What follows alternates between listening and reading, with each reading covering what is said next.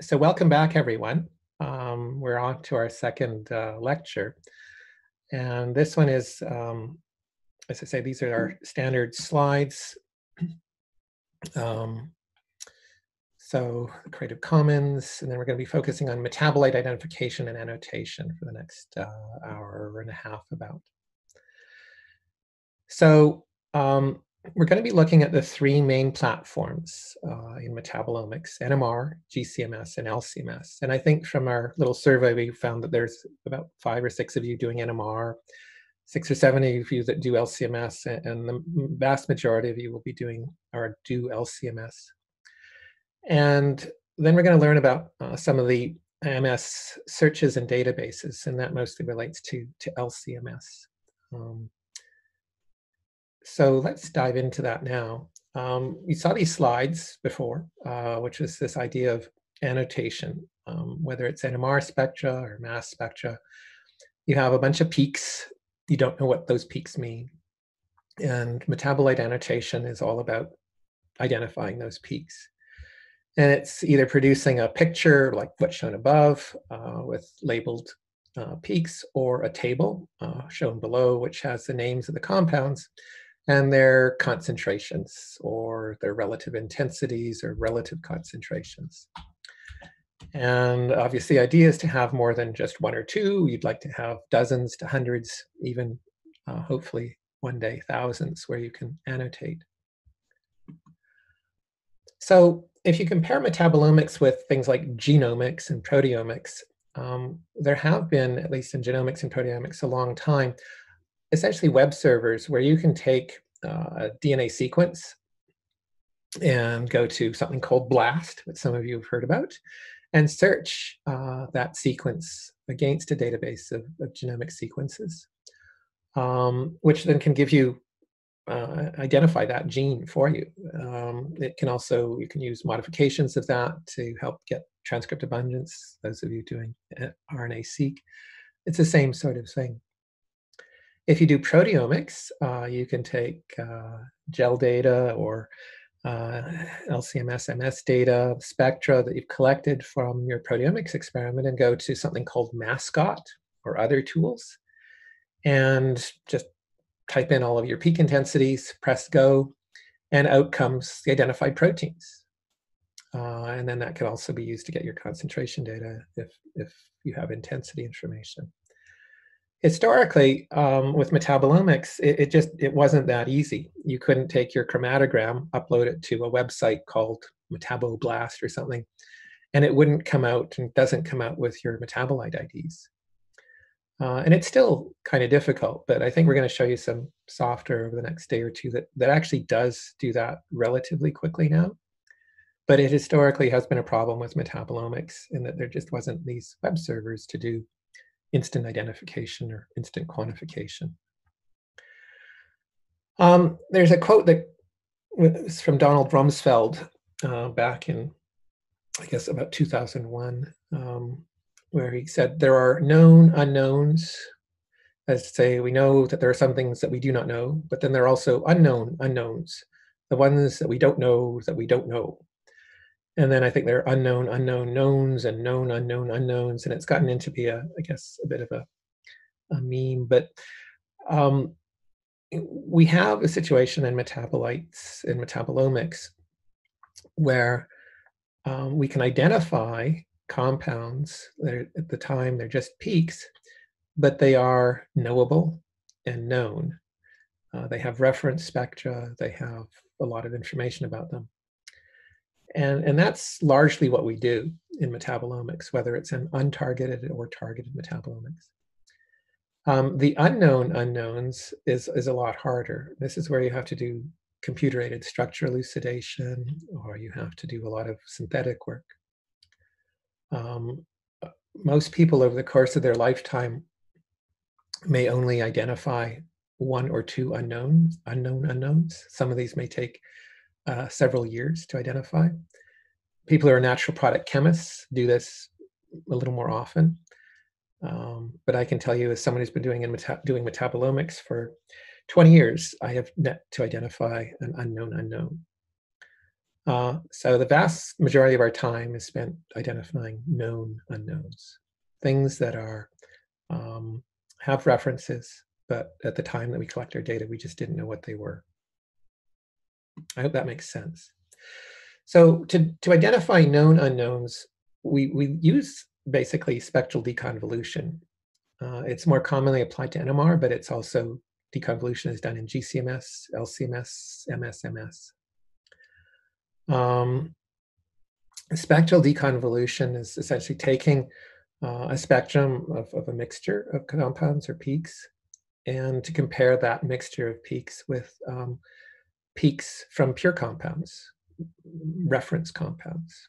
And those reference compounds are in some kind of precompiled database. And there's a huge effort going on in the metabolomics community, the chemistry community, the natural products community to create reference databases that have pure spectra of well-purified single compounds for NMR, GCMS, and LCMS, or MSMS. And doing specialty convolution allows you to quantify, and in many cases, not only not identify, but also quantify. So in the case of NMR, this is an example, and this is one we'll start with. And this is actually how I got into metabolomics 20 years ago. I guess it's 22 years ago. So I was dealing with a mixture of compounds, and you can see a whole bunch of peaks at the top. That's in blue. You can see doublets and triplets and singlets. And what you have to do is have a reference set of known compounds. So compound A, B, and C, red, green, and purple, those have characteristic spectra. And so if you know a little bit about NMR, you know that in NMR, one compound does not equal one peak. One compound usually equals 10 or 12 peaks or something like that. So compound A is a couple of doublets, a triplet, and a doublet, a couple of singlets. Compound B, a couple of doublets, compound C. And you can see that in some cases, the doublets overlap. And so the net effect is that the actual mixture spectrum is the sum of these two. And it turns out in this spectrum that all three compounds are of equal concentration. So the intensities are reflected in that. And the height of the peaks is partly related to the number of hydrogen atoms or protons. But you can see how these red, green, and purple peaks add up to the blue peak. So we can go one way, which is adding them together, but the real challenge is the reverse. It's to go from the top spectrum and figure out that it's actually made of those three compounds and not four compounds and not five or not one. And so deconvolution is called an inverse problem, and it's a difficult problem to solve. In NMR, there's a software company that was started about 20 years ago. It's called Genomics, and it was back when the word metabolomics wasn't around. So this was a kind of a made-up name, but it does spectral annotation for NMR. And what you can see is in the big screen is an NMR spectrum. And what's also visible in the lower corner is the full spectrum, ranging from 0 to 10 ppm. There's a water peak there. This is looking around 3.73 to 3.82 ppm. The lines here correspond to the spectrum. And then inside you can see this quartet that fits very nicely to part some of the peaks in the spectrum. What's shown in the table are the peaks that have been identified in the compounds and their concentrations. So this software is deconvoluting the NMR spectrum. It's allowing you to identify, in this case, the alanine peak. And there's the 3.8 ppm, that's for alanine. And it's given us the concentration as well.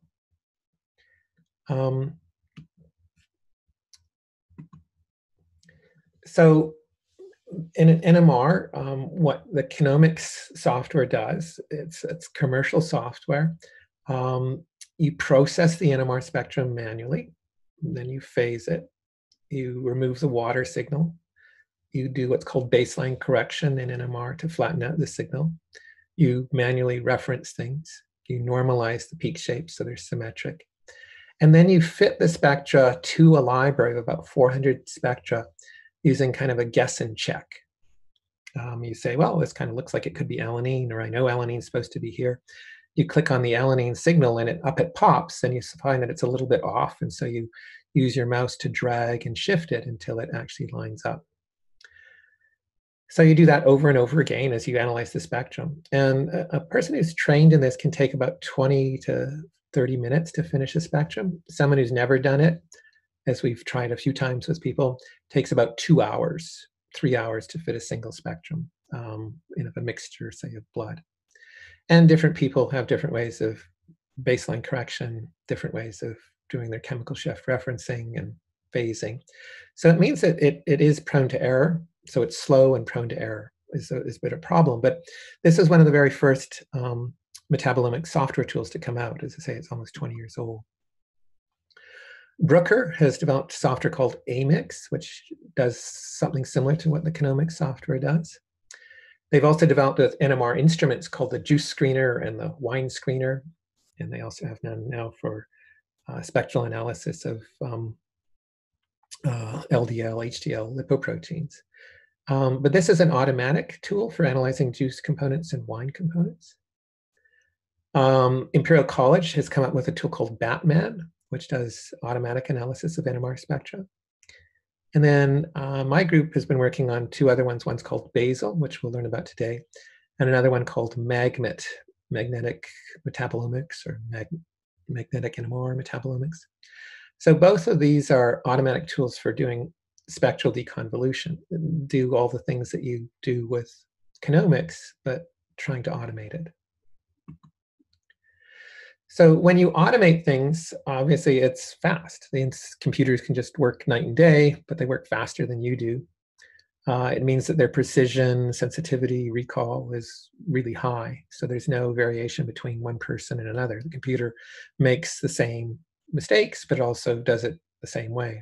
It means you can run it all the time. People don't get tired at dragging and clicking and dropping. You don't have user bias or user errors. And it turns out that computers can sometimes detect things that humans can't.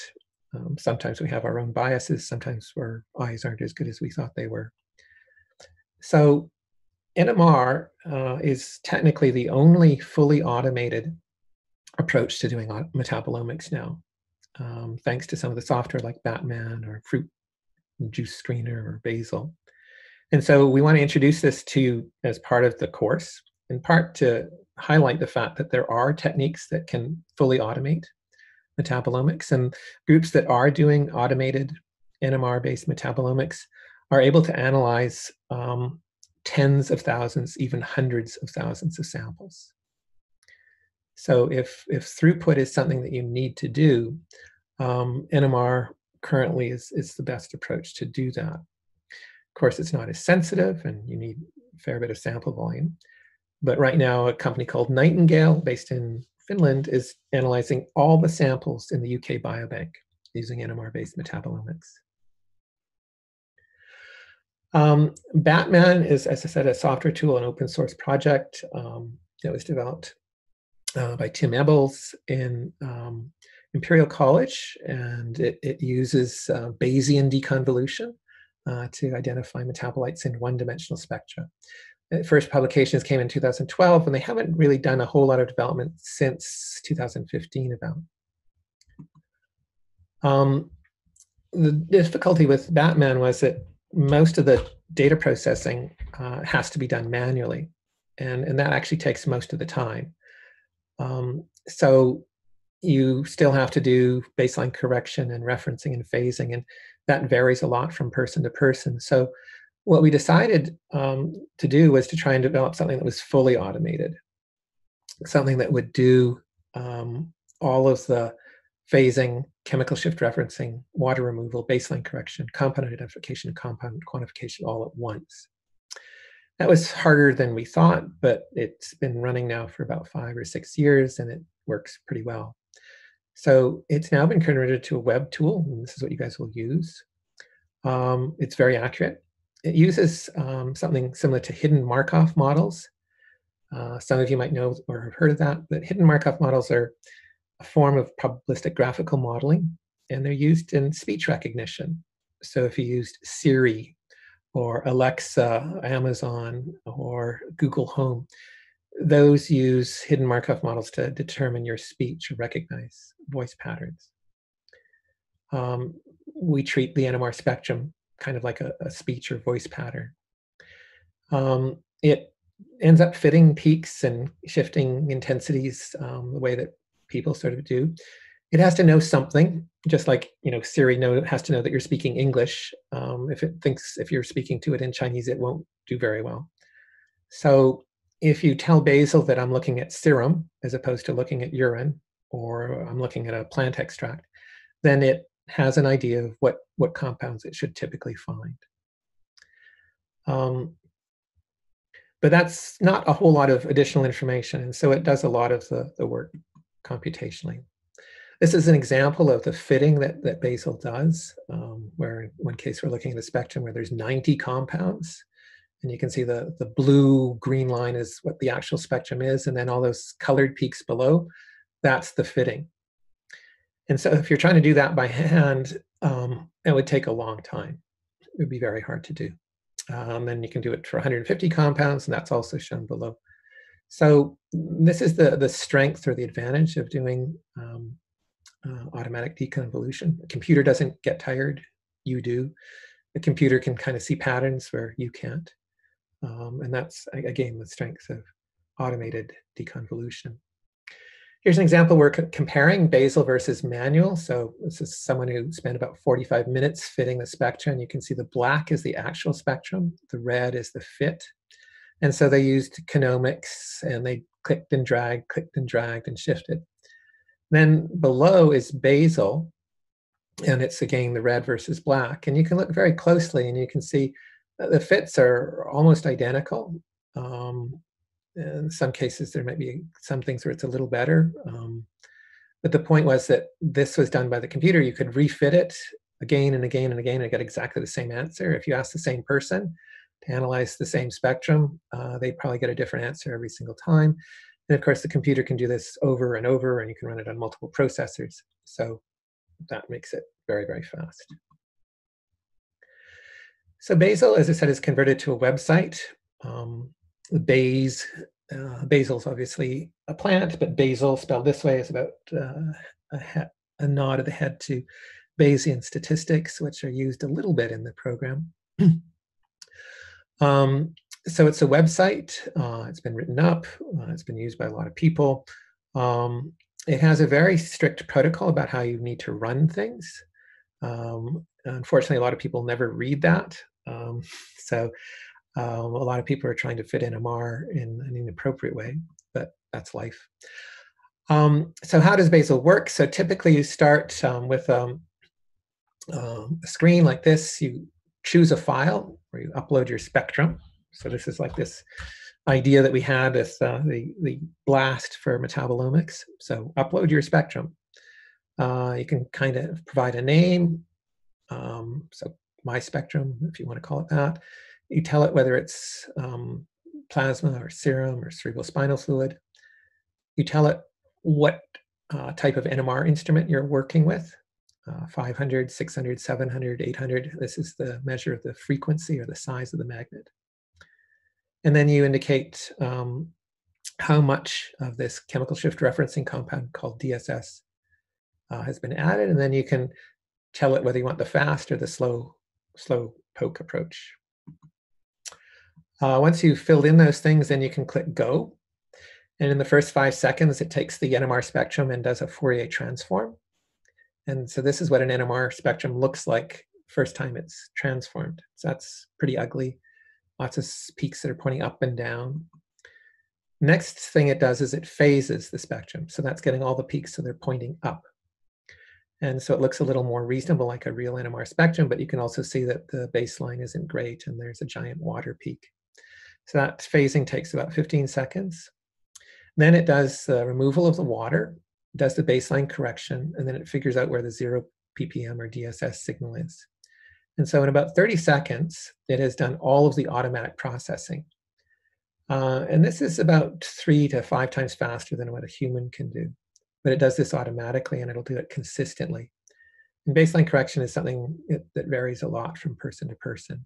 It's a little bit like art. So at that point, it then does an automatic fitting, and that will take the 3 to 4 minutes after the pre-processing. So what you can see in this spectrum is you can see something that's black and you can see something that's blue. Black is the actual spectrum, blue is the fitted spectrum. And if you could zoom in really close, you'll find that it matches essentially exactly. You see a giant peak at 0, that's the reference compound, that's called DSS. And then you can see a few other peaks in the middle there, and those are sugars and amino acids and a few other things. It may look like it's fairly sparse. If you zoom down, you'll actually see many, many hundreds of peaks, and all of those have been fit. And there are various tools that the software has. As it did the fitting, it was also determining the structure, determining the compound, and it also determines the concentration, and it determines how confident it is. So in this particular sample, it could see hydroxybutyrate, acetic acid, betaine, carnitine, and it's measured the concentrations in micromolar. The accuracy that you get in terms of concentration measurements with basal or magmet is about 3 to 4% error, which is actually 4 or 5 times better than what you get with mass spec. So this is an advantage of NMR in that it is very accurate for quantification and very reproducible. The confidence score ranges from 0 to 10, and so many of them have a score of 10. Some aren't as high, and in some cases it's identified specifically that there is no material there, and so it's confident it is not in that sample. So the basal server that you guys will work with or learn about today is limited to 3 types of biofluids: serum, plasma, and cerebrospinal fluid. Magmet, which we were hoping to show this year, but it's not quite ready, can work for a larger number of biofluids, including fecal water, and we're adjusting it to work for beer or wine. NMR struggles to analyze urine. Urine is very complicated, and so neither magmet nor basal handle urine. Basal is limited to NMR instruments that are 500 or 600 megahertz. It can handle data from different manufacturers as well. As I said, you have to follow a protocol, so you need to filter your sample through a 3 kilodalton filter. You have to add DSS, you can't add TSP. You have to add a referencing compound. I think the tendency is that people almost never read the instructions, so it makes it perform not as well as it's supposed to. It takes about 5 minutes, and it analyzes a single spectrum at a time. So you guys will have a chance to run basal in the lab today. We'll give you some example spectra, and you'll be able to sort of click and play around with it. We've designed it as a web-based tool, and the version you have will actually allow you to analyze multiple spectra at the same time. Now, switching to GCMS, this is obviously changing gears quite a bit. GCMS spectra look a little bit like NMR spectra. They're peaks, they're narrow. Instead of chemical shifts, you see retention times or retention indices. Under a given peak, sometimes there are actually 2 or 3 or 4 compounds, which is sort of shown below. And the spectral deconvolution that's done in GCMS is more about trying to pick out those individual compounds under that single peak. Now, in GCMS, you have the retention time chromatographic spectrum, but you also have the MS spectrum. So in the 3rd dimension are these MS spectra, or technically fragment spectra. So in GCMS, you use electron impact. So you fragment things into tiny fragments. You might see the parent ion. Sometimes you don't see the parent ion, but then you'll see all these fragments. And the fragments have a lot of information in them. So by using information about the retention index, the Kovacs retention index, as well as the actual peaks in these different spectra, and the different colored ones, turquoise, red, and blue, correspond to the 3 different spectra for the 3 different compounds that are under this one particular peak. We compare those peaks to a database, and we look to see which ones match. And where we get matches, you can see where they're circled. And those matches that tell us essentially what the compound is, because those are reference spectra. They were collected and they're stored in a computer, and the match tells us with pretty high confidence what they are. So in GCMS, you use electron ionization or electron impact. You get multiple peaks, and those peaks are partially predictable, not entirely, but they make sense to skilled mass spectroscopists. And so if you see this particular characteristic of 32, 31, 29, 15, that probably tells you that this molecule is methanol. So you can see in a mass spectrum, this is probably more like an MS spectrum, but you can see whether it's in chemical ionization or electron impact or ESI, you will see the molecular ion. Sometimes you'll get what are called adducts. These might include, in the case of GCMS, it could include the reagent gas. That's why you generally want to use helium, so it doesn't get an adduct. But sometimes things just form these adducts. And then you get the fragments. And these are the smaller molecular weight ions that are further to the left. So the mass, or the M over Z, starts at 0 on the left and goes up to about 600 for most GCMS spectra. Now, we talked a little bit about how GCMS is done. There are different derivatization reagents which will react for specific things like ketones, methoxamine. It's used a lot for sugars. TMS or TBDMS or BSTFA. These are molecules that attach trimethylsilane or variations of trimethylsilane. In this case, it's a methylsilyl group. And they usually react with hydroxyl groups or amino groups. And these derivatization reactions, you have to do them separately. They take about an hour. Things have to be heated. And they will produce or add different numbers of TMS or methoxames depending on how many hydroxyl, amino, or ketone groups there are. So the net result is that sometimes you will have a compound that isn't derivatized. That compound may be derivatized once or twice or 3 times because there happen to be 1, 2, or 3 hydroxyl groups or 1, 2, or 3 amino groups. So from one compound, you can actually end up generating 5, 6, 7 derivatized compounds or combinations of those. So that makes it a little confusing. So if you were trying to look at a mixture of 100 compounds, now you've essentially got 600 compounds. But that is the characteristic of GCMS. It's widely used for identifying and quantifying amino acids, organic acids, sugars, and fatty acids. It's limited to molecular weights of 500 or 600 Daltons. So that it doesn't cover the big molecules. It doesn't cover lipids or some of the larger metabolites. The gas chromatography that we've mentioned before is much better than liquid chromatography for resolution. The other thing about GCMS and EIMS, it's much more standardized. So this is just the fact that people were smart about it and standardized things. And this has essentially made GCMS almost automatable. And we're going to show you a tool that almost makes GCMS automatic, just like NMR.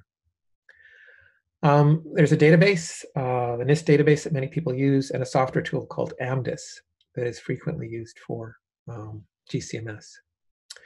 NIST, the National Institute of Standards, which is based in DC, Washington, has just released the 2020 MS database. It includes a lot of compound data, and if you guys are doing metabolomics, I'd certainly recommend this database. It has a lot of ionization EI data, 300,000 compounds. It also has data from ion trap, triple COD, and QTOF. It also has lots of retention indices and retention times for compounds. So it's an extensive, comprehensive database that's very well maintained.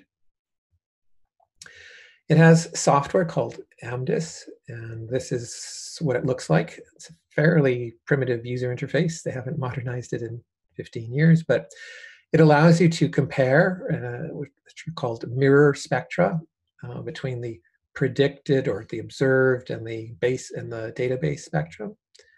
And when you see matches like this in terms of the peaks and their intensities, you can be pretty confident that you found the right compound. So this is decylbenzene or decylbenzene that's been identified. So this is the spectral matching, and this is sort of the software that you can use in GCMS. AMDIS, which is bundled in the NIST AMDIS software, stands for Automated Mass Spectral Deconvolution. Hear that word, deconvolution, and identification system. So just like NMR spectra, GCMS spectra has some noise. So it does some noise analysis, it clears things up. It does its own peak picking. This is always a challenge in mass spectrometry. And then it creates a model spectrum based on those peaks. And from that model spectrum, it does some of that deconvolution, saying, is there one compound here, or are there two compounds here? Are there three compounds here? So it decides whether there's one, two, or three, and separates those out, and then it compares those spectra to the library using a thing called a match factor. So the match factor is just basically a way of measuring the similarity. It's a dot product, if you've heard about linear algebra, or a cosine score, A dot B equals AB cos theta. This is essentially matching the intensity of the actual experimental or query spectrum with the reference of the database spectrum, and it compares the mass for those two. And then there's a weighting score, and they multiply. So it produces a value between 0 and 1, and you multiply it by 1,000. So a perfect match factor is 1,000. Pretty good match factor is about 700. And a lot of people will say they found a match if they get something between or anything above 600. If you're doing GCMS, you generally have to run a set of alkane standards. There's 8, 9, 10 of them, ranging from 8 carbon 8s to 16 carbons. And that is used as a calibration set to determine your retention indices. But it also can be used to help some with the quantification. You run a blank sample in GCMS, and that's to sort of sort out the contaminants. So there's usually a solvent, some derivatization agents. So that's used to sort of help clean up or denoise your spectra. And then you run your sample of interest, or samples, exactly the same way you ran them, but blank. And because GCMS is so reproducible, you really don't have to worry about too much drift at all. So this is what your alkane standards will look like. There's 2, 4, 6, 8, 9 of them here. And you can see their different retention times, from 2 minutes up to about 10 minutes in this run. And you can see that octane, nonane, 8, 9, 10, 11 carbons, they are roughly spaced by about the same distance. So you're going to be using a software tool called GC AutoFit, but you could also use the same thing for the AMDIS one. Once you have created a calibration file using the alkane standards, then you can determine from your retention time, you can determine the retention indices, the COVAX retention indices. And by calibrating and adjusting your retention indices, then you can use that information. Now, the NIST database has the retention indices, and it has the mass spectra. And so you can use that information to identify your compounds. You can also try and get rid of any of the false positives by comparing your spectra to the blank. So in this regard, using the AMDIS system, it's manual, but of course you've got tools that help facilitate that. So you saw the calibration standard that we ran. We upload that into AMDIS, and there's some various windows to do that. I'm not going to go into detail about it, but this is a similar thing that you would do in GC AutoFit. After you've uploaded the calibration one, then you tell it to calibrate using the calibration file. So this will adjust everything so that the retention time and retention indices are properly scaled.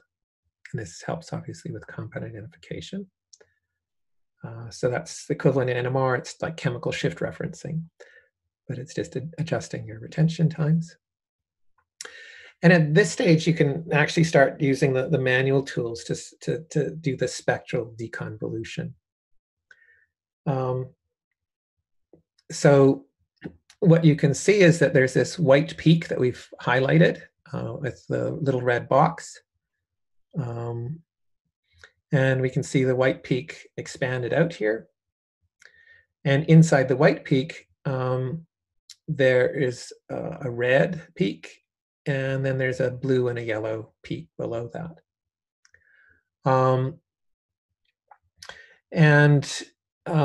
What's being identified as well from these peaks also corresponds to the mass, or the mass spectrum with this particular compound. So by clicking on any of these, we can see some of the peaks. So in this case, we're seeing a spectrum where there's something at 73, 59, and 172. And this is for the compound, or compounds coming off at 11.597 minutes, or the retention index.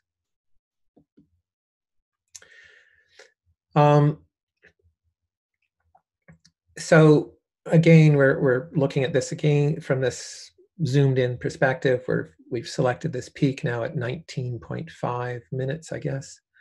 And we see the white peak, the blue, the red, the yellow. Yellow is not terribly important, but when we look at the spectrum, corresponding mostly to the red and the blue, so this is actually the same compound, we see this spectrum. It's the same, and so we see a fragment ion at 73 and a parent ion at 144. And then we can compare the reference spectrum, which is in the NIST database, and you can see an exact match, the 144 and the 73 in terms of their intensity. We can also see fragments at 59 and 100. And so a match factor is calculated. We don't show it here, but 600 out of 1,000, or 60%, is the threshold typically to say this is a match. This one probably has a match factor close to 900. So we've shown you how you would do an analysis very briefly with GCMS using the AMDIS software and the NIST resources. But it's still a very manual process. And so we've been working on trying to make this automatic. So this tool called GC AutoFit has been developed. There are other tools you can get from different manufacturers, Chromatoph, Analyzer Pro, AMDIS, these were compared. There hasn't been much change except just in the size of the databases. There are other types of GCMS databases. There's a GOLM database maintained in Germany, mostly focused on plants, and Oliver Fien has developed his own library that he sells through LECO and Agilent. These are not quite as large as the NIST ones, but they are alternatives. So as I said, the AMDIS one is a manual one. It's kind of like the equivalent of the Genomics software. You do have to pay money for the NIST databases, just like you have to pay money for the Genomics software. So we wanted to try and develop something that was free and open access. And so this is what we've come up with. And so it's called GC AutoFit. And just like AMDIS, it requires you provide it with Alkane standards. You have to provide it with a blank GCMS spectrum, and then you have to provide it with your sample or samples. Just like AMDIS, except more automatically, it does automatic alignment. It does peak identification. It calculates peak intensity and reference concentrations. And so it'll do the compound identification and concentration work. It accepts a variety of files. It's actually faster than Basel. And it's slightly more accurate, actually. And it's been optimized to work with a bunch of fluids. It works quite well with urine, whereas NMR can't. It can also work with blood and saliva. Now, the disadvantage with GCMS is you have to do sample workup. You have to do derivatizations. You have to do a little bit of chemistry. So unlike NMR, where you can just take your sample and immediately drop it in, you still have to do this extra chemical work. So in that regard, GCMS is not as automated as NMR. There's still a lot of manual workup. So for GC AutoFit, you have to put up or upload some files, the alkane standards in a format called MZ, XML, a blank sample that's labeled the same way, and then your sample files. There's a standard set converting software, and ProteoWizard is probably the most popular for converting all the different file formats that every vendor produces. So that's critical for being able to analyze the software. GC AutoFit has a similar interface to Bazel. You upload your files. You can upload them one at a time. You can upload your alkane standards, your blanks, and your samples. So you click on Browse. And you have the choice, as I say, from one at a time to zipped files. To be able to do the identification and quantification, you do need a library. And so this comes with its own library for urine and serum and saliva. And so certainly we recommend that people use the library that it has, but it also means that you'd have to run the spectra in a way that's very similar to what we run in our lab. But that's pretty standard. So the standards, this is the alkane standard, and these are the sample spectrum, and this is the blank spectrum. So you can see the alkane standards with about 15 peaks. Here's the blank where there's some derivatives and the solvent peaks that are in there. And then here's the actual sample spectrum. You can see a bunch of, at least the chromatogram and the base peak chromatogram. So once those things are uploaded, then the computer does the magic. And what it proceeds to do is produce a list not unlike what you saw with Bazel. It identifies the compound, there's the name, here's the retention time, here's the quality of the fit, the intensity, the level, the match factor area, the actual concentration. So some compounds are identified, some aren't, but here's your concentration information. And then you can, just like with Bazel, you can see the spectrum, but now the peaks are labeled. So it's not a case where you're fitting like you are with NMR. It's now doing the labeling. So this mostly is there to tell you it's done it. This is really where the meat of the GC AutoFit results are. So you can then download the results into an Excel or CSV compatible format, and then it gives you both the compound identifier, HMDB identifier, and then you can also go through and look at the spectrum if you like, or if you need to have that for publication purposes. I'm going to stop here. So I've gone through NMR and GCMS. Are there any questions that people have? Or am I coming out clearly, or is it a little confusing? I just have a question. So I work with waterfowl, so birds, and I'm looking to do fecal metabolomics. And the thing with that is that they have excreta, so it's both feces and they have the urates in there as well. Yeah. We were hoping to run NMR, yeah, like freeze dry them and run NMR. Would I be able to use your Bazel software with that if it does contain any urates in it? No, you probably wouldn't. Okay. The thing is that the duck or bird excreta will have quite a few different compounds. You could run, if you're looking at the duck serum, you could probably run it because it turns out serum between animals and birds is very similar. Yeah. But yeah, the excreta is highly variable. As I say, we're doing one for human excreta or feces with magmet. Yeah. But even going from infants to adults, there's quite a change, and then even from diet. So it's not simple. And of course, humans have a very different diet than ducks. And as you say, Yeah. birds include essentially the equivalent of both urine and feces together. So it's going to be pretty complicated. And so the NMR, you'd have to use this genomics approach or the manual approach if you Okay. wanted to do it by NMR. I mean, we can certainly help with that if you wanted some advice. I'd have to do it offline, but Metabolomics Innovation Center does quite a bit of exotic samples, and they have a lot of tricks to help with that. Okay. Thanks. So any other questions? All right, so I assume everyone's following me. So I'm going to dive into sort of MS now, and this will be the bulk of the talk. But it refers to essentially how we identify compounds in MS, and this is sort of the Metabolomics Society, MSI, Metabolite Standards Initiative. And they have 4 levels right now, although they're adjusting it. And sort of level 1, level 2, level 3, level 4. Level 1 are compounds that have been positively identified, and they're confirmed by a match to a known standard. Unless you have a large library of standards in your lab, most people don't reach level 1.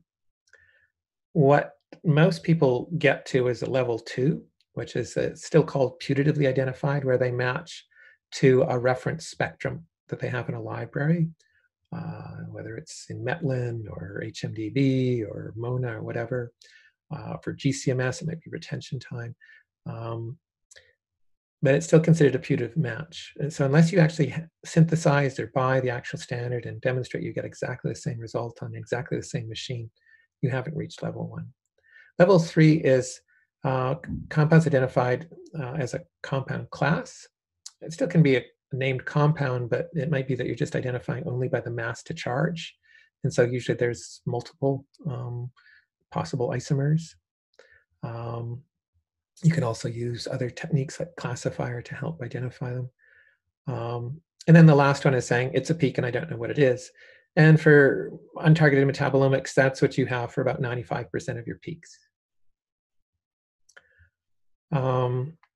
So it's important to remember these, but also I'll be bringing this up a few more times as we move on.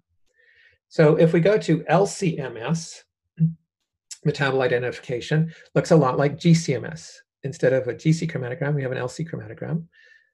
We still have peaks that are under, sometimes several peaks. We have either a single MS spectrum, which might just be the parent ion, or we have the MS-MS spectra, which look a lot like GCMS spectra. And then you have your library and you try and do your matching.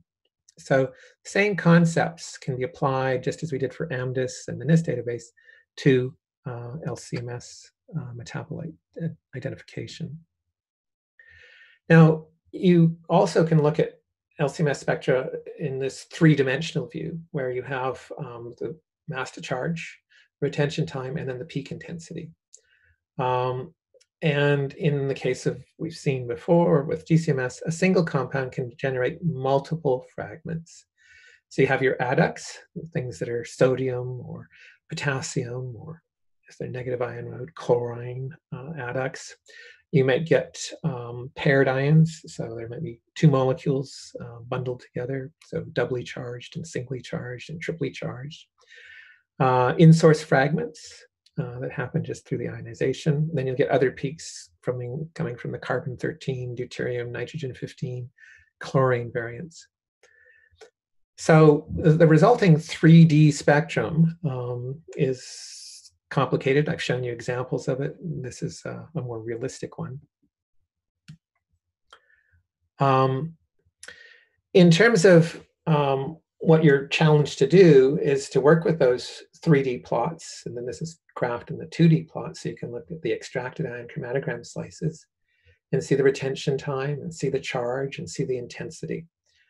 So just as with AMDIS, you have to do peak identification.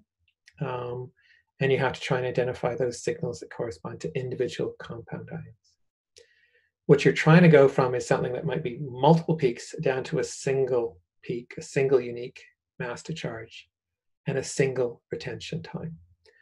So from many to one, or from, in the case of complex spectra, tens of thousands of features to a few thousand features.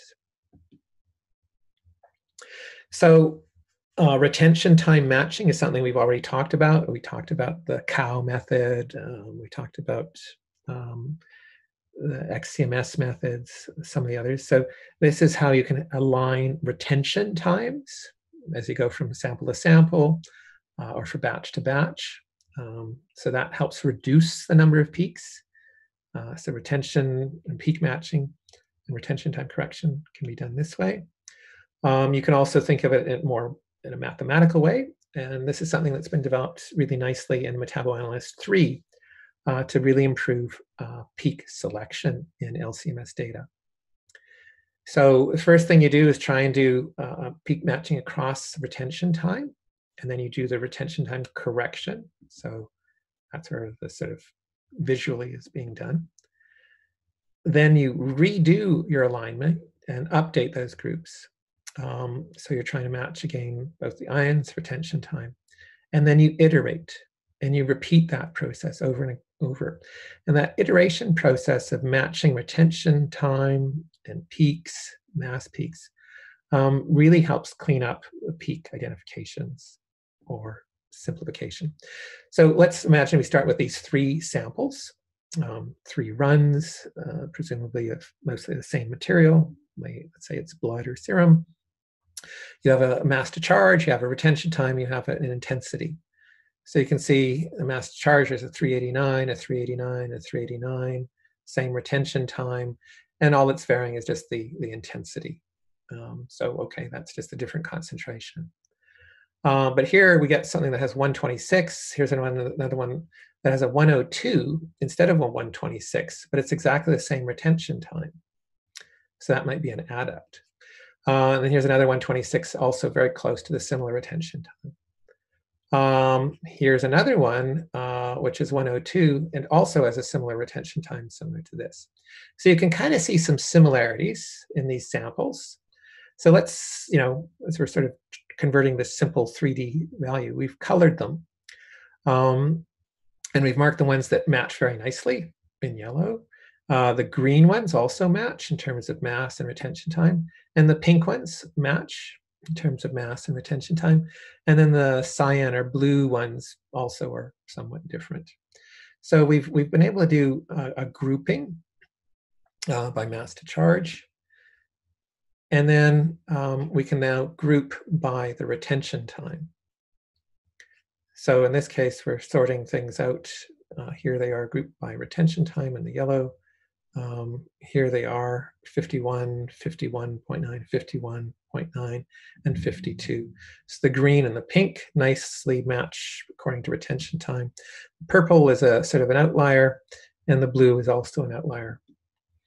So now that we've done that matching, and we iterate, and we can reiterate, getting these pinks and purples and blues and greens, the final result is this, where we now have a total of 5 retention or 5 mass to charges, a grouping according to retention time, and then where they are in the samples.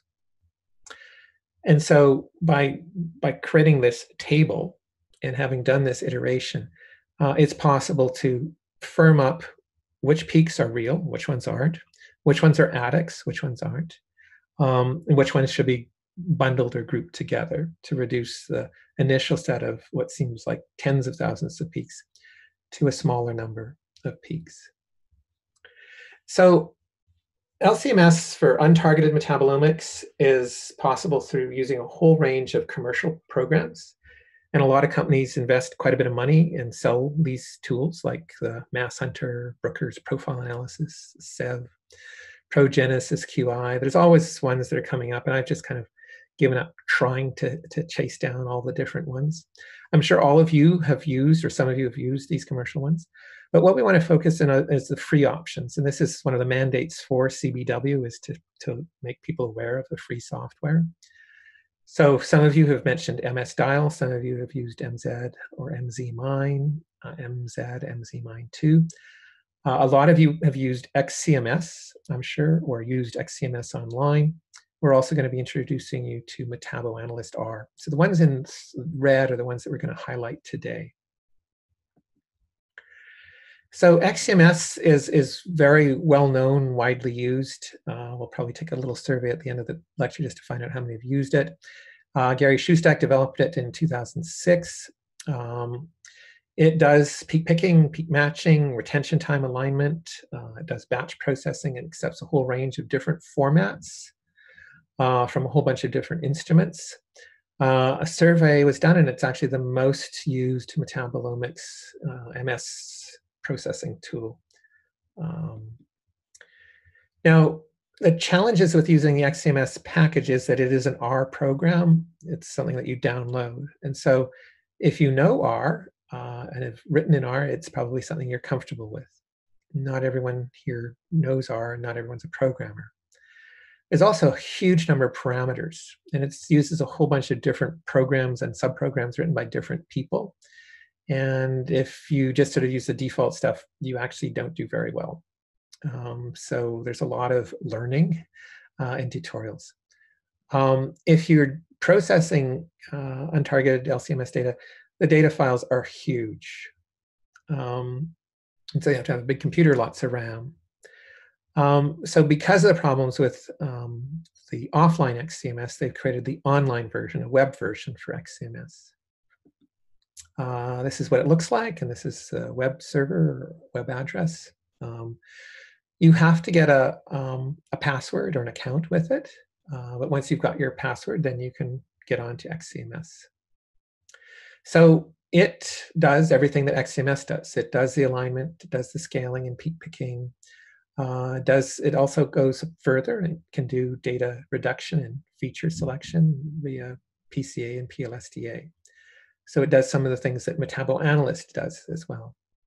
It does metabolite identification. It does M over Z, MZ matches. You can also do MS spectral matching. And it uses its own database called the Metlin database.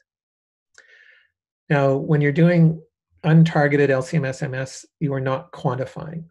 So all you can do is get some relative value. So, 786, that's all it is. It's 786. It's not micromolar, millimolar. It's just 786. That's the intensity. And so if you see something that's 886, yes, the intensity is higher, but you can't confidently say that the concentration is more. That's just the intensity. So that's a caution I think people need to be aware of when they do metabolomics with an untargeted approach. Hello, everyone. I'm going to present next about 20 slides on LCMS, especially using MetaboAnalyst R. So compared to GC and NMR, LCMS is not so standardized. So there's a lot of issues processing the raw spectra. And yes, David mentioned about using standard reference will help a lot, but a lot of times, and spectra collected, and there's not so much reference things going on. So if you really want to compare, is that you compare the same compounds or same peaks across different samples. So assuming that the same compounds, if they have the ion suppression, will be applied to this because the same structure will have a similar effect. You cannot compare the intensity across different compounds, especially they have a very different structure. And you need absolute quantification for that purpose. But for the same peaks across different replicate, that's relatively safe. So that's I would like to say, because this is one we're going to use the peak intensity table to do like some statistical analysis. So at least with same compounds, it's more or less comparable. That's I will just follow up on the question. So for the LCMS and my group, so since about 10 years ago, I started using XCMS to do the spectral processing. And it's a first open source tools, and it's very powerful, but there's a lot of issues. So they previous slides already mentioned. And it's very powerful, have many steps, and you can upload your data and doing all the picking, peak alignment, and doing statistical analysis. But there's other issues like parameter. So default parameter doesn't working well. The more we tried, the more we realized we cannot use default parameter. We need to specify the parameters or make it better. It's have a huge impact on downstream. Also for LCMS, it's quite used for large scale studies and use auto sample stuff. So the batch effect is very important. So you also need to do the batch effect correction. So LCMS spectral processing is very challenging. It's really a big data issue. And here the pipeline just showing some commonly used tools. XCMS the main thing, but from there you use a package called IPO to do the parameter of the optimization. And then after the optimized parameter, you run XCMS, then you're doing a batch correction. And finally, you're doing this using RAM class R to export data and to do the data statistics analysis. So it's very complicated process, and you need a powerful server to do that. It probably takes several days or several weeks. So that's really motivate us to can we do a better job here, because it's a huge bottleneck. So here we discuss about Metabolite R. We have a web-based tool, Metabolite, to do mainly statistical data analysis, doing some functional analysis for targeted metabolomics data. And if we want to do raw data processing, how can we just do it? We're starting with the R package. So based on XCMS as initially, doing a peak picking and a peak annotation based on the camera package. And we do some cleaning, and we do the statistical analysis and that knowledge-based analysis tool called METabolomics. And we can try today, and most likely we'll introduce more tomorrow. How do we do in a functional analysis direct from LCMS peaks? So this is the main flow I shared before, but the issue with this is the parameter optimization, and how do we do it? There's about 15 or 16 parameters, and nobody can, this trial and error, which one works best, it's really, really hard to do it. If we use the IPO package, which is very well established, it takes about several weeks. And it's very surprising to see how slow it could be, and even on a good computer. So we have to make a better tools to do the parameter optimization. And the other one is the automated batch effect correction. So there's multiple algorithm to do that, and none of them is always doing best. So like Combat, like there are several other algorithms we tried. Sometimes this one works better, sometimes that works better. So and so that's also another issue. How do we do the batch effect correction automatically? The third one is how do we do in a pathway activity from the LCMS peaks? So we will introduce more on that METabolomics, which is there's a base for that. The whole idea is we cannot accurately identify compounds individually, but if the groups of compounds shows consistent change, the chance of have this group of compounds like all involved in one pathway, like 20 compounds, all change consistent. And even there are some random errors in the individual compounds identification, but if at a group level, it's much more accurate. So just like you have some random guess for one or two, but when you have a whole group and consistently in the same pathways, all change the consistent, the chance is much lower. So based on this concept, we cannot identify compounds, but we can be very confident about the pathway level function change. So this is how we want to directly from the spectra to biology without doing accurate compound identification. So So here is we going to introduce the Metabolite pre-processing tutorial. This is one for the lab session in next section and probably tonight. And so that's why this section is we just developed in the past month. And so there's some updates. I want to make sure you get up-to-date slides and don't get confused. So the overall step is you need to upload your data and select doing some sanity check whether the data is satisfy the requirement of the tool. Then you need to select parameter. Of course, you can let tools to do the parameter optimization and select automatically. You submit your job and you download the result. So the key issue we are struggling with actually after submit a job, what you need to wait, and that this is a time-consuming step, not like a GC or NMR. The raw spectral process for LCMS really takes longer, much longer time. Sometimes takes several hours.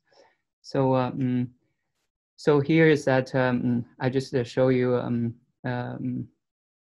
steps in this using the screen. So you can see the bottom is not the main server, it's a dev server, development server. It's much more powerful. It's not released to the public. So we don't want to interfere with the current server, which is for everyone. But here is for the development server, you get a more powerful computer and with the spectral processing hosted. So where this new spectra hide is here, you see that the spectral analysis, and this is bottom here, and you'll see 1, 2, 3. And in your lab, you'll see NMR with the basal and the GC auto feed, and this LCMS spectral feed. This is one you're going to get in.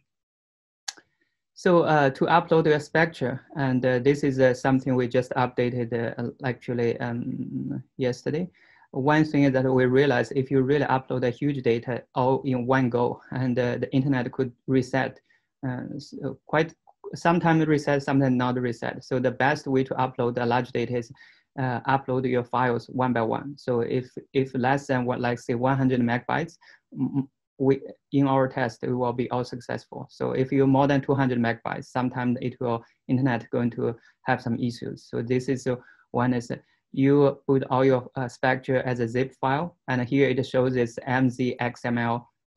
So you have your open the spectra need to be open data format. So far as we support mzxml, mzdata, and mzml. So the other ones need to be in a centroid mode. And if it's profile mode, so far it does not support. Why? Is because it's going to be much larger, takes much longer time. And we also found a central mode in large scale process and actually doing very well. So this kind of the steps also mainly also highly recommended by the XCMS Online. So the thing is that if you want to upload your data, so far as convert to the open source format and open format and save it, convert to centroid mode. You can use Protein wizard to do that. It is well documented. And how many spectra you can upload? So far as we set about 120 spectra, which is pretty good number. So I guess most of you probably don't have so many spectra to upload. So the other ones you need to give a metadata file. Metadata file is basically a group information about which one's QC, which one's healthy, which one's control. Which one disease, so it will automatically doing this kind of labeling. In the end, you get your peak intensity table. You can do statistical analysis. Here it will shows you upload you drop your samples to this place. It will upload one by one, and together with your metadata file, which you can click here. There's an example, and you can see how to label it. And after everything is fine, you can click proceed. And on the bottom, there's several example files you can explore. Especially the first one during our lab, you are encouraged to use that first one because it's fast. You can directly see the result without waiting 2 hours. So that's the purpose. So you upload your data, and the next one it will check your format is whether it's centroid or not. So far as if not centroid, it won't allow you to go to the next step. So everything needs to be centroid. And what's the group label? And you can include and exclude, and you click next. And here's the main thing. We have tried our best to make it not overwhelmingly complex, but still allow you to have some control if you really want to do it manually. And so you, for example, LCMS platform, we have about 12 or 15 different platforms. You can use the default parameter just as XMS. But on the other hand, you can choose auto-optimized. If you're doing an auto-optimized, it will testing all the parameter combination and choose the best for you. And this is all the parameters show you what it looks like if you want to override if you want to use default and manually specify. But if it's auto, and you can just computer will decide for you, and you click submit job. This one is going to take a while. And after you submit a job, and the next page, it will go and be your job status. And here is that at the beginning, it will be in a queue. And the computer, our development server, can take about 9 jobs simultaneously. So more than 9 jobs, you will be in a queue. So once the previous job finish, and you will be bumped up there. So this is one is because it's just time-consuming part. So we have to control, otherwise the server will be crashed.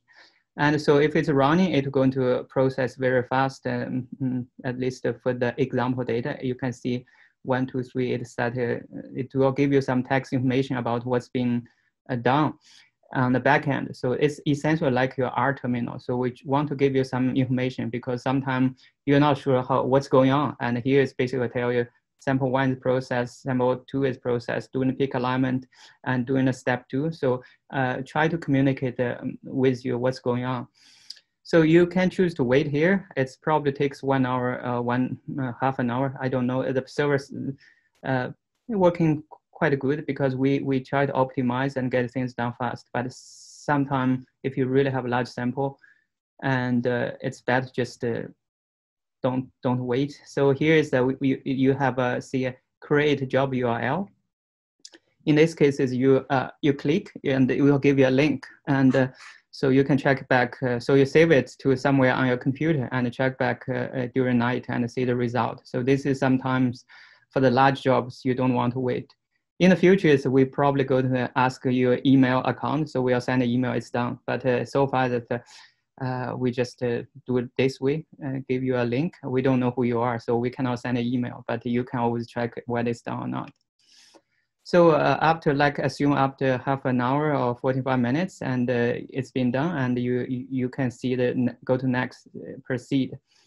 And you will see some summary of the PCA intensity box plot and the baseline peak profile. And you can see the samples, how many peaks, how many missing peaks.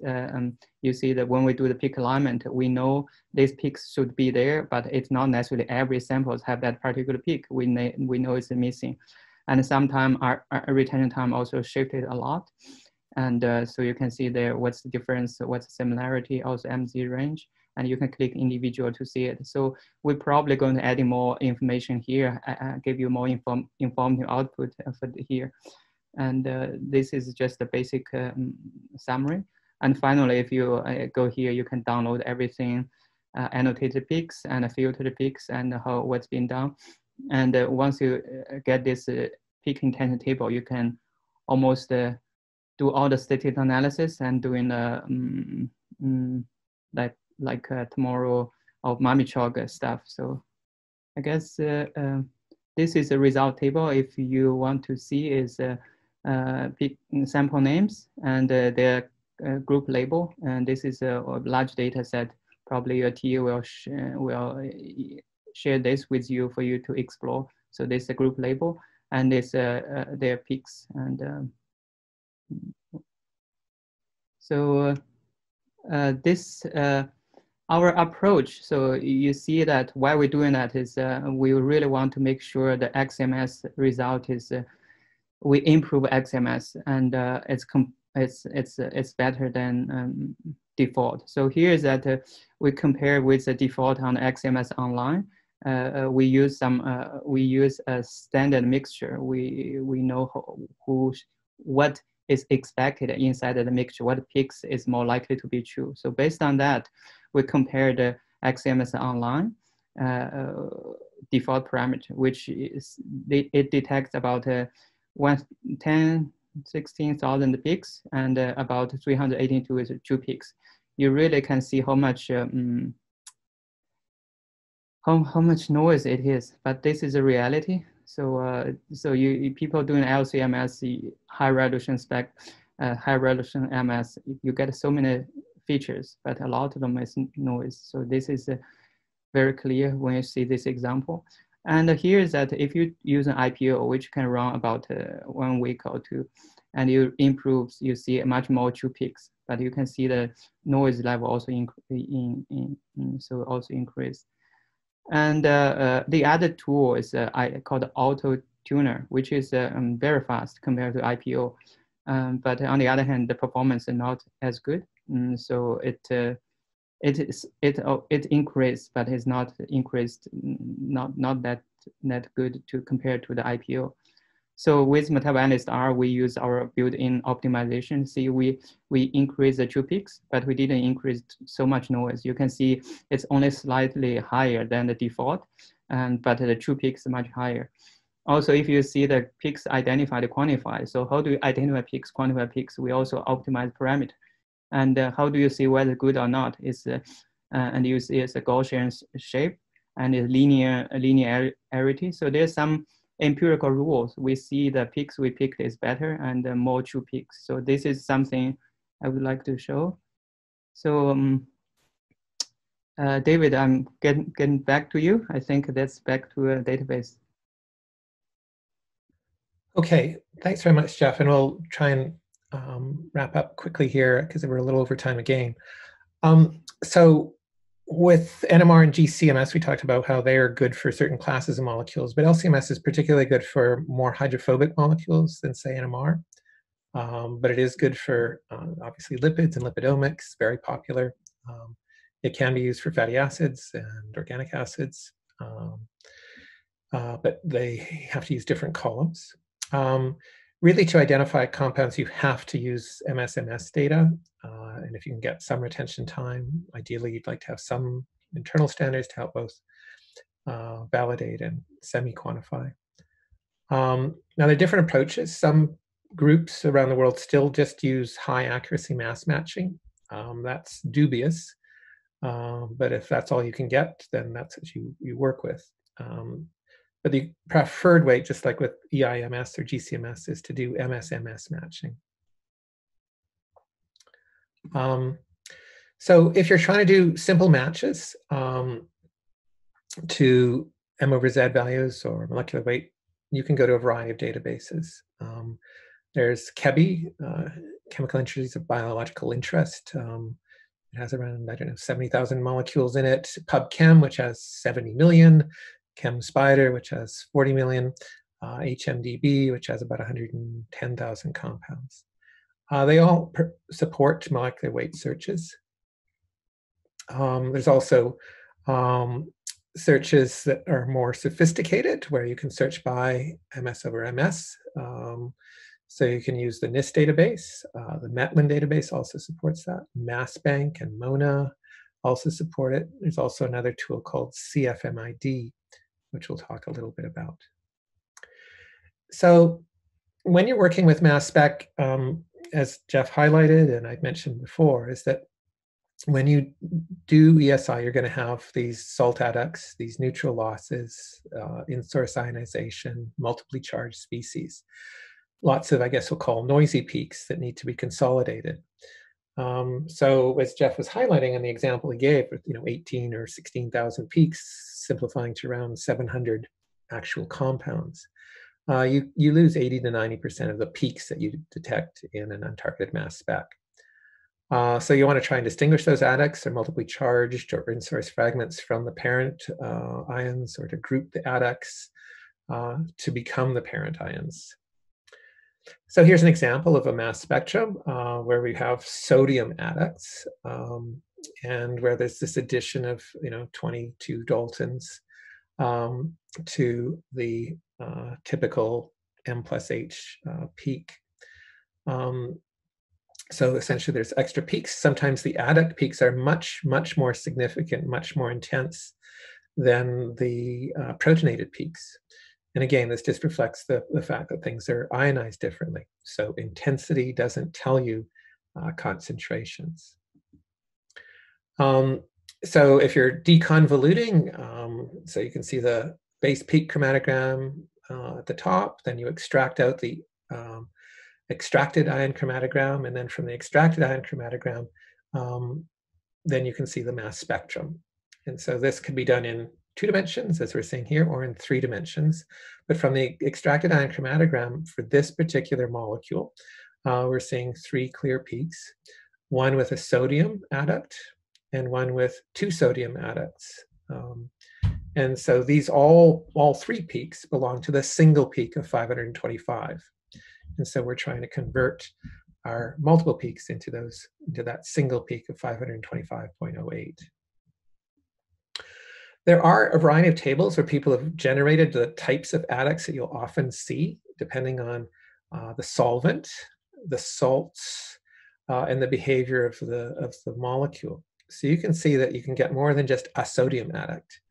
If you're working in solvents where there's ammonia or formic acid, if there's potassium or sodium or chloride, again, whether you're in your positive or negative mode, you can get double ionization. That's where you see 2 M's. And you can see the potassium, you can see the removal of hydrogen, the addition of hydrogen, the addition of methanol. There's lithium. So all these adducts are possible for the same molecule. So take one molecule, and it looks like there's around 30 possible peaks. So this is the scaling that you can potentially see in a given untargeted study.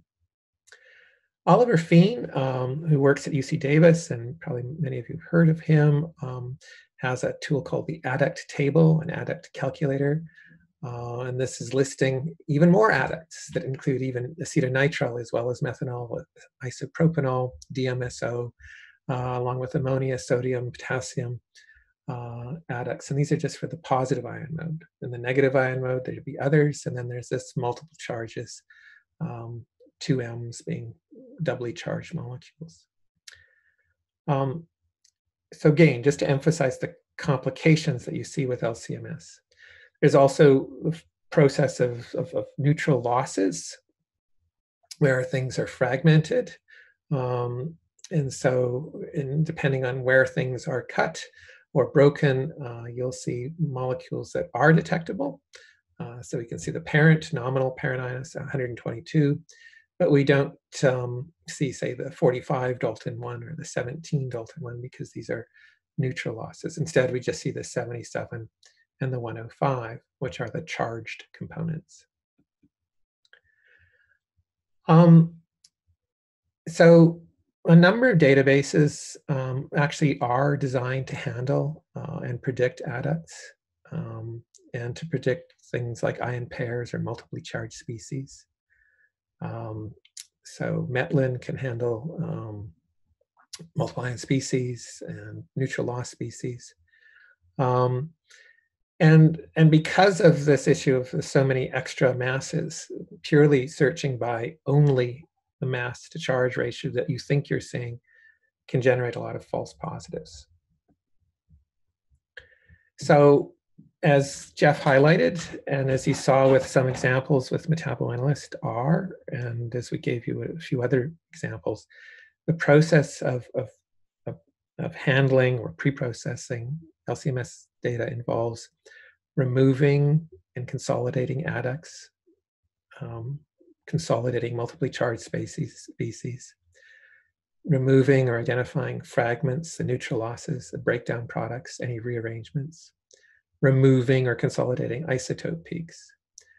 Also, there's a process of removing noise peaks, so from using sample blanks, when you put in things like technical replicates or quality controls, Or some people will test and dilute samples and will show dilution trends. And if you don't see the dilution effect, then you can also assume that's also noise. So these are tricks or processes that all have to be done when you're working with untargeted LCMS runs to reduce those 18,000 features or 15,000 features down to a countable number. So this is a typical process where you can use tools like MZMine, MetFusion, Metabolomist R, XCMS. If you had just a single positive mode spectrum, getting 15 to 20,000 features is not unusual. If you remove the adducts or merge the adducts, that'll knock it down by about 20%. If you consolidate the multiple charges, that'll reduce it by another 20%. If you remove the neutral losses, and consolidate them, that'll knock it down by another 20%. If you handle the isotope peaks properly, that'll cut it by more than half. And then if you remove noise peaks, that'll knock things down by another 15 to 20%.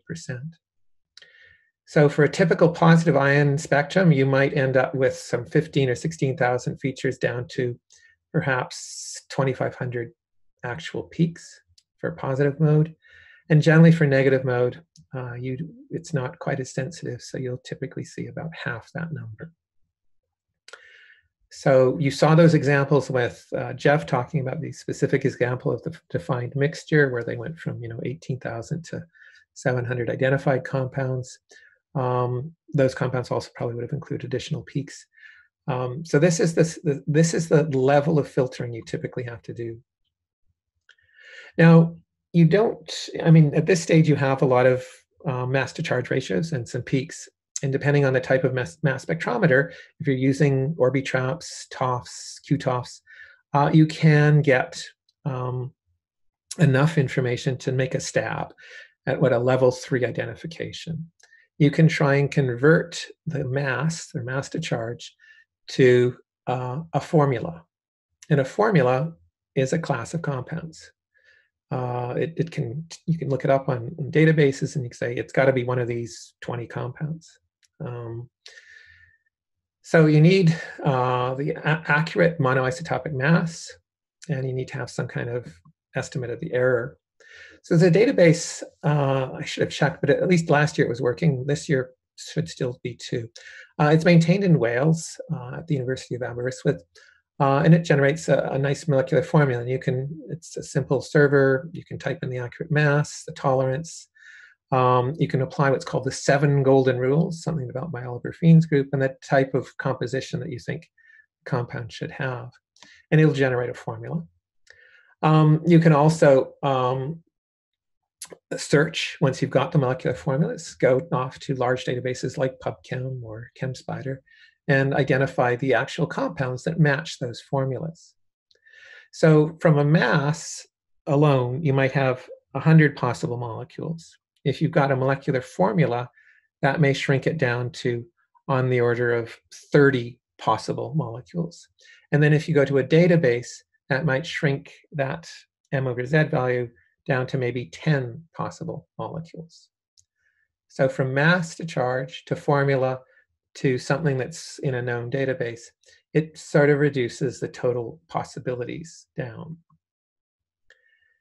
Now you can even clean it up a little further because there are some formula filters that are designed to use information about atom types and the bond valency and rules about atomic composition and bonding restrictions. And those are built in to actually help reduce both false positives, but to make more realistic molecular formulas. And so this is what's called the 7 golden rules. And these have been around for about 6 or 7 years, maybe longer now, that Oliver Fien's group developed. And so they can take accurate mass along with the isotopomers that you see, those extra 3 or 4 small peaks that are associated in your extracted ion chromatogram. Now these are not the adducts. So these are ones that differ by 1 Dalton. And the intensity of those is very important.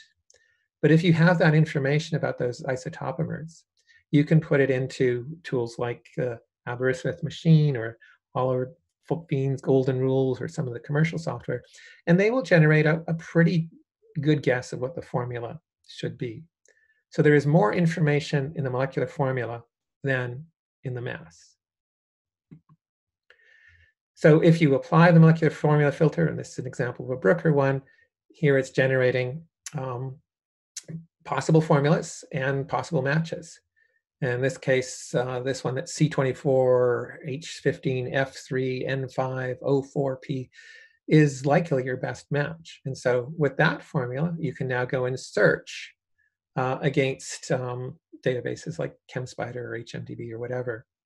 Now you can see that the mass alone had at least 7 or 8 possible mass matches at 525.0808. But the formula filter zeroes it down to just one formula. And that one formula probably matches to a half dozen compounds. Whereas if you just use the mass alone, you might get 30 or 40 matches. So this is the advantage of using formula filters to help narrow down your search. And this is a graph that was illustrated that when you're using formulas, obviously you can narrow it down using standard chemical rules and the 7 golden rules. So you start off with 8 billion possible elemental compositions. 7 golden rules shrinks it down to 600 million. The formula is if you search through PubChem, you're working at, this is back when PubChem only had 10 million compounds. But then you can also search more tightly and say, well, look, I know that I'm only looking at this class of compounds from this known organism. And if you can narrow that down, then in some cases, the formula alone will give you a unique hit. This is some statistics about just the frequency of formulas. So as you go up into larger and larger molecules, the number of possible matches or isomers, molecular weight isomers, increases linearly. So something with a molecular weight of 200 Daltons or an M over Z value of 200 Daltons will have somewhere on the order of 20 to 25 possible molecular formulas or possible compounds. And the number of formulas increases as you go up with molecular weight. But applying these 7 golden rules and other filters, saying, I know I'm looking at natural products, so there shouldn't be any fluorine, or I know that I'm looking at a compound that is only produced with carbon, hydrogen, and oxygen because there's no sulfur in the system, then that allows you to limit the search quite a bit and narrow things down. This also shows you how having very accurate masses also helps things. So if you don't have isotopic information, you have to very much depend on having really accurate mass. So this is Orbitrap FTMS type data. So if you're able to measure this accurately for smaller molecular weight compounds, you can pretty much get the right formula. If you have larger molecular weight compounds, then you need higher accuracy to get fewer formulas. And this is without using the isotopes. But if you have the isotope information, and if you're able to measure those accurately, then you get even further narrowing or further reduction in terms of the number of formulas. So even if you had a mass spec that only had 3 ppm, but you included the isotopic abundancy, you could go from 1,000 possible formulas down to 18. So high resolution mass combined with isotopic information, combined with these filtering rules, like the 7 golden rules, can get you to identifying, in some cases, a completely unique molecule. Now, it's not a confirmation because you don't have the authentic standard, and it's still based purely on a formula, which is more computational, so you could be wrong. And this is just, again, highlighting how the use of looking at isotopic abundance allows you to at least determine, in this case, the correct formula for this rather complicated molecule. So this is a real case where they looked at solanine and were able to get sufficient mass accuracy, sufficient isotopic abundance to get an absolute confirmation of the formula, which then allowed them to determine that this had to be the compound, which then they confirmed with an authentic standard. Now, the real problem is that a lot of the databases like PubChem, Kebi, and even Metlin, and the NIST database mix non-metabolites with metabolites, or they'll put in exotic explosive compounds in the NIST database. They're very common there. PubChem has a lot of essentially theoretical compounds that are created in chemical screening libraries. These are things that have never left the lab or never will be found in a plant or a duck or a bird or in humans. And others include purely buffer compounds, tris and trisma base. These are things that are not really useful. And this is leading to examples, which I'll highlight again, where people are finding, exotic drugs like cocaine in rats. It's because simply they're getting a mass match, and that just it's not possible. So if you know something about the organism and the source organism, that can greatly limit the size and the number of compounds that you're matching. And that can make a real difference when you're doing formula matching. And we'll talk about some of these organism-specific or application-specific databases. I mentioned before that quantitation in LC-MS is not frequently done. And most untargeted techniques have no real solid indication of quantitation. There's some relative measure, but it is not absolutely quantitative. Even if you knew exactly how much you added to your sample as your reference or quality control, it still is not going to give you absolute quantitation. To do absolute quantitation, you have to have spiked addition of isotopic standards. Those are expensive. You also have to make sure that those isotopic standards are the same type, same chemical, or very, very nearly the same. And typically, to do quantitation by mass spec, you have to do it with more often with triple quad instruments. You can do it in QTOF and Orbitraps as well. But you go into something similar to an SRM, single reaction monitoring, or multiple reaction monitoring mode. Multiple reaction monitoring or single reaction monitoring involves the use of these isotopic standards. It looks at identifying a specific precursor ion and a specific product ion. So you have to have fragmentation.